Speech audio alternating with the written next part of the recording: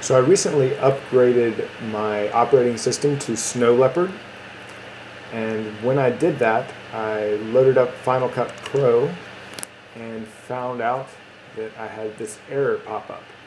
Final Cut Pro requires your system to have 128 megabytes of VRAM. This system only has 64.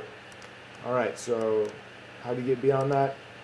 It seems impossible at first, but all you have to do is right-click on the application icon in your applications folder and choose Show Package Contents.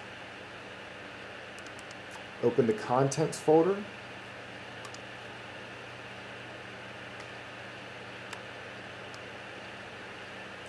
Then open the Resources folder.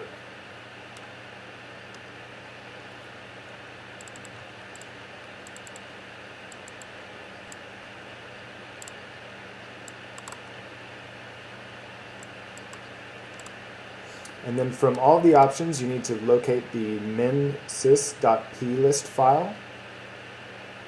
I believe you have to have Xcode installed, but at this point you can just open that into the property list editor program.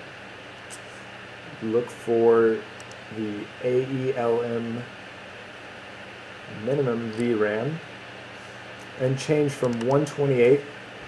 In my case, I'm going to change it down to 64. Simply save that plist. You can go ahead and close out of all those options. And now when we come back to Final Cut Pro and open it, there we have it. Final Cut Pro volume license.